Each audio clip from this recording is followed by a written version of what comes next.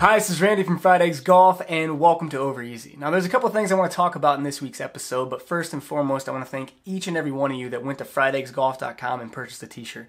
I actually sold out of shirts within the first day, which is absolutely mind-blowing. So I apologize to those of you who haven't received a shirt yet. I had to place another order. They should be on their way, and I should have them this week. They should be on their way to you shortly. Also, I'd like to apologize to those of you who went to the website first thing and tried to buy a shirt and your credit card was denied, and then you contacted your bank because you thought that your credit card was stolen, only to find out that I forgot to turn the website off of test mode.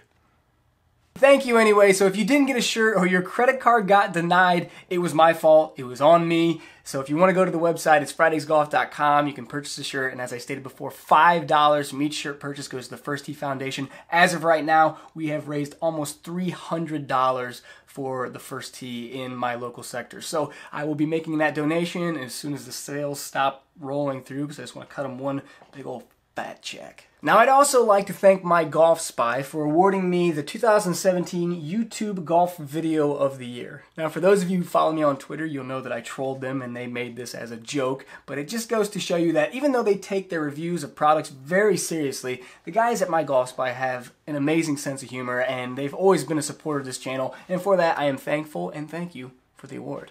Now that all the thanks are in order, I'd like to take a second to talk a little more in depth about my OneWheel. Now, for those of you that are new to the channel and you have no idea what a OneWheel is, it's this thing. It's an electronic skateboard, hoverboard thing. Anyway, I'm not going to bore you with the details. There's videos about it on my channel. Go check it out. Now, for those of you that have been asking me, Randy, where is the OneWheel? Why aren't you doing OneWheel vlogs? That's what you said you were going to do. Why aren't you doing it?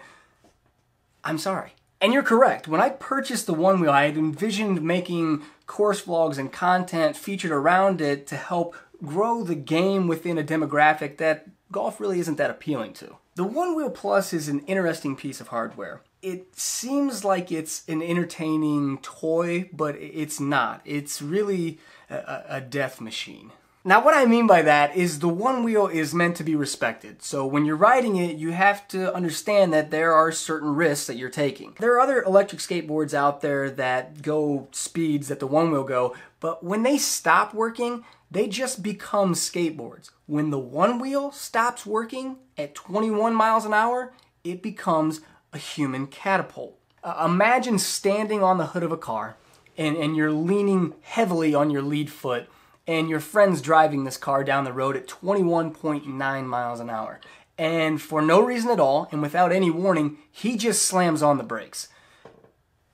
When you become super confident on this thing, it actually starts to become more dangerous, because when you ride closer to that top speed, the OneWheel will try its best to kick back and slow you down, but when it can't, it just stops. And I don't want you to think that it's like, oh, you just wrecked because you're inexperienced, you don't really know what you're doing. I have over 157 miles logged on this board. This is just something that I've seen consistently, not only through my reviews, but through other people's reviews, is that when you push this board to its limits, it just quits on you. And that's not cool because it chooses to quit at max speed. My suggestion, maybe for a fix for this, would just, give me like a tone. Like, if you're about ready to kill me, just be like, beep, and I'll be like, I'm about to die. Granted, I've taken this to the course and I've played golf with it, and it's amazing. It's awesome, but there are restrictions to the conditions that you need in order to make this an effective tool to carry around the golf course. Please know that if you ride this thing responsibly, as in within its limits, it is a blast. I absolutely love it when you take it out on the course and you ride it between the speeds of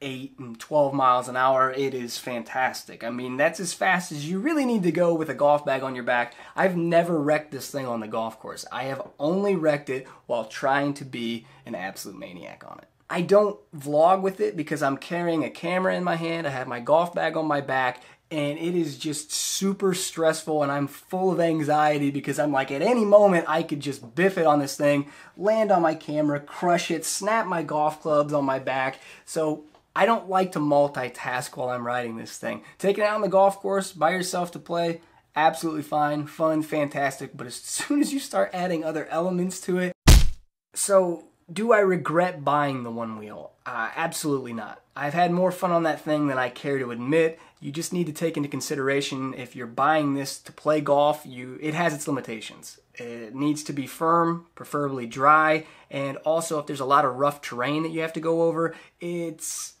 not as fun to ride. It's not as smooth. So as long as you take that into account, when you go out to the course, it's a blast. I love riding it around. It gets around the course very quickly, and you assume a little risk as far as falling off, but I think it's well worth it. So I'll leave that up to you guys. It's really your opinion. I just wanted to give you a little bit better understanding of why it hasn't been featured in as many videos as I was hoping it would be. I think that about wraps it up. Thank you as always for watching. Please thumbs up the video, subscribe to the channel. If you have any questions, put them down in the comments section below. But until next time, I'll see you later.